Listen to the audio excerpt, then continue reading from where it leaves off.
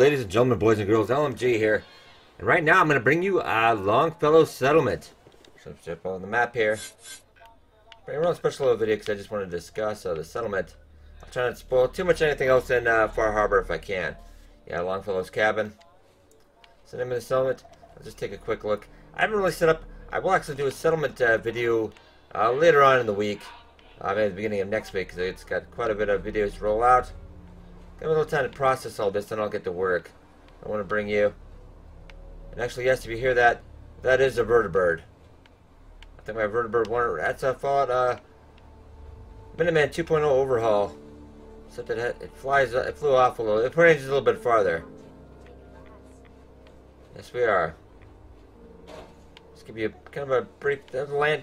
You know, not as big as Spectacle Island, but pretty dang huge. Pretty dang huge. Not really flat.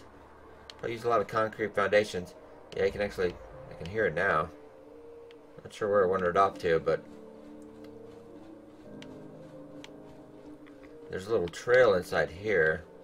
But it's not too far from Far Harbor. It's just right around the way, so I do advise you opening that, moving some here. I can't believe I forgot that tree. Actually, I've just been pretty much. I've stripped most of this just so we can build that down. And I swear I got these trees. I built a little bunkhouse just for right now.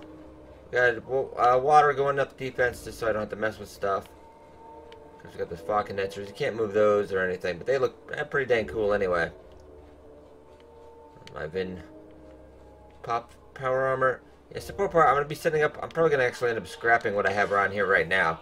But this is just so I can get through the DLC. Yeah, just the basics I get into the DLC. So quite a bit. So guys, let me know in the comments what kind of settlement you've been building, etc. And actually, well, I'll get into the other settlements, building those up next week as well. So be sure to hit that like button and subscribe for more Fallout 4 content.